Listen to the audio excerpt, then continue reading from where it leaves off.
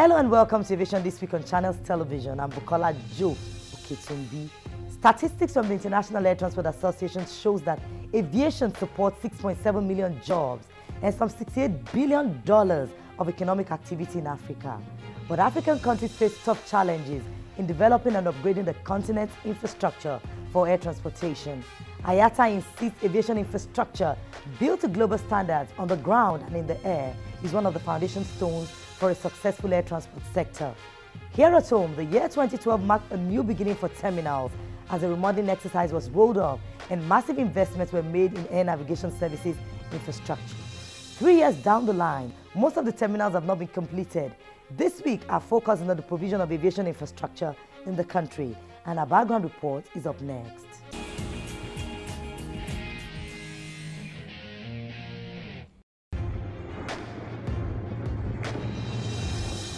The aviation industry supports $2.4 trillion of the world's gross domestic product.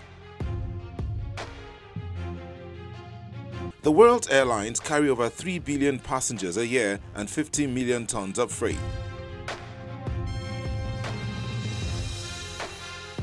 Providing these services generates 8.7 million direct jobs within the air transport industry and contributes about $606 billion to global GDP.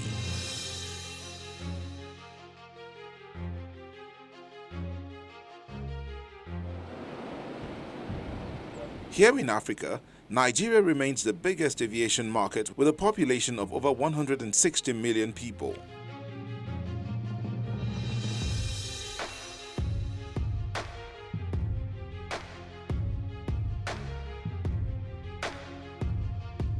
In 2012, a national airport remodeling exercise began.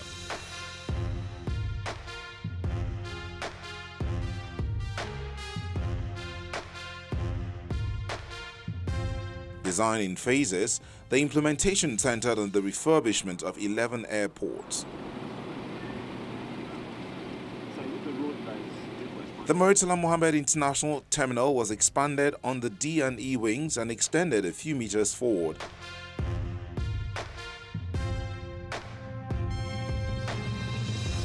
The General Aviation Terminal was not left out. Likewise, the International Airport in Abuja and the Malam Aminu Kano Airport in Kano.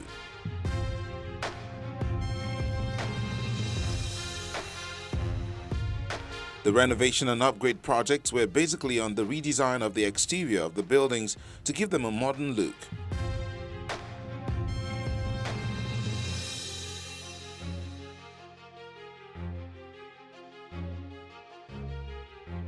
The expansion of the front print of some of the buildings to create additional capacity, circulation space, and the opportunity for increased commercial offerings.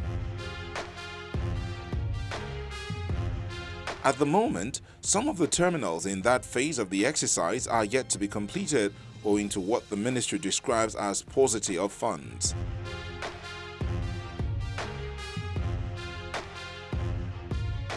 The federal government also signed a $500 million loan agreement with China for the construction of 4 international airport terminals in Abuja, Lagos, Port Harcourt, and Kano.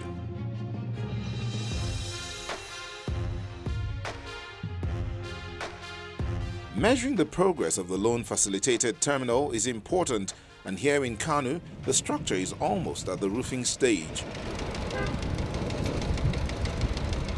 The Permanent Secretary of the Aviation Ministry, Binta Bello, is here to see for herself.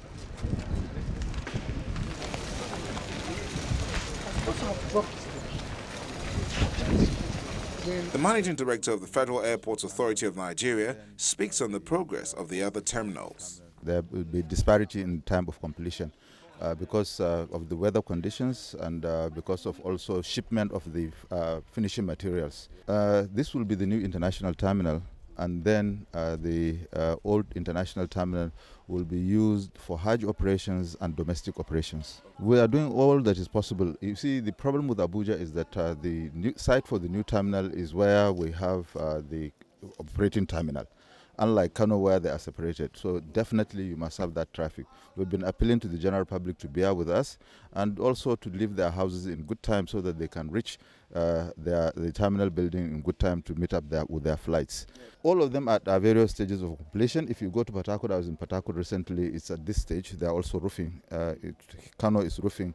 Abuja is also just started roofing. Lagos is slightly behind because of the problem we had at the beginning with the siting of the terminal. But they are also trying to catch up. Alpha Whiskey 101 heavy lift helicopter inbound from Katsina.